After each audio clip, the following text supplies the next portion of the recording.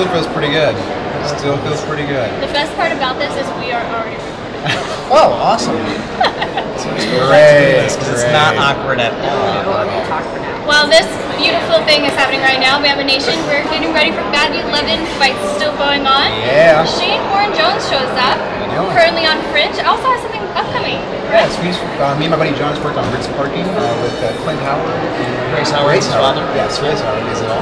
Father-son team. Yeah, The Howard's comedy, as well as Screwed the Movie that's premiered at the Twin Cities Film Festival in Minnesota. Brianna Brown and Allison Eastwood.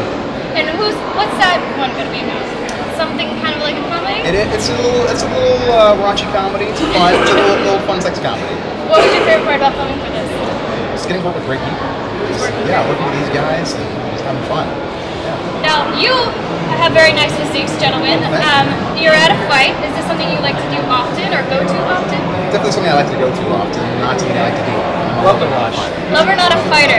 It's always good to see the competition. You know, when you step in the ring, there's something that takes over you. Where it's like you're just there. It's not like about taking out the other guy or anything like that. It just gets to the point of like I'm gonna push, be my best, and he's gonna push against me. And you just bring it. You reach this whole other level. So it's always great to see that people get in there and just fun. There you go. So the way I take it, we have a lover and we have a fighter. Is this why you brought him tonight? Yes. He likes to fight. Yeah. No, I'm a lover as well. I just love to fight.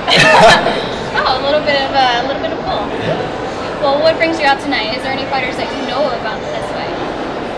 Not particularly, yeah. So what are you expecting since you like to Well, the last time I was here, there was two people just slugging it out and just not a lot of heart. And I really appreciate that. Yeah. Well, going into it, especially being breast cancer awareness, it's kind of a perk that we have two women fighting now tonight.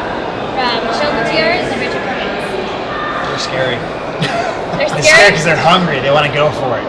Who do you think is going to be in the favor? One's a wrestler and one's a little bit more You know stand-up. what? Any dog can have their day, so I can't call a fighter before the fight has actually happened. You got to get out there and see who's walking up to the ring and who's just got that look of hunger in their eyes, like who wants it the most and who wants to get in there and just they're driving for it. That first 10 minutes, then all night you call a fight. Like that person wants it, but before then, you got to know who shows up in the game. Brains. This guy has the brains. Beauty and brains, it's amazing. They're both beautiful men, ladies, and gentlemen. You never know.